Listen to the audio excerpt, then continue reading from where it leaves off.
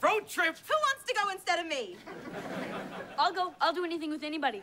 No deal. There's not enough room in the car for you and all your words. What's this here? This is what we're putting in our time capsule. Oh. Nope, not good enough. These things are important to us. Why are there only 3 of them? No, not playing. Oh, you're playing. Nice shovel shirt. They got plenty left. I don't see how. Mr. Shawn, Miss Katie. how are you? How's the writing? Well, I was doing a story in Philadelphia till my friend here brought me to New York so we could go back to Philadelphia. How's the acting? I was playing a waitress at the Nighthawk Diner, and now I'm playing a waitress here. It's your real life. It can't be. Well, I'm kind of liking this movie. Come on. It's a chance to go back and see what time has taught us.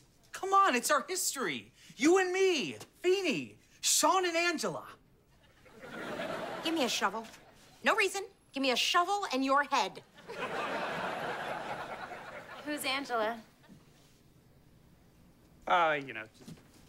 Someone who used to be in my life. Oh, yes. Well, we all have one of those, don't we? Do you miss her? I'd know I'd miss Riley and Maya if I didn't see them for a long time. Do you think your old feelings will get all stirred up for her? And you'll miss her? And you'll go back and live wherever she is?